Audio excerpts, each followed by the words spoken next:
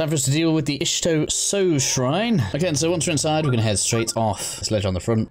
Pick up the chest. Again, so the official way to do this place is a little bit unreliable and it came unstuck for me. So we're going to do this a slightly different way. We're going to set a bomb up just here. We're going to set a bomb up just here. That's going to allow us to activate this at will. The official way is to mount this on the platform that moves around and then allow it to hit the laser, hit the crystal. But as it does that, it just kind of slides around everywhere. It becomes a bit unreliable. So we're going to do this my way.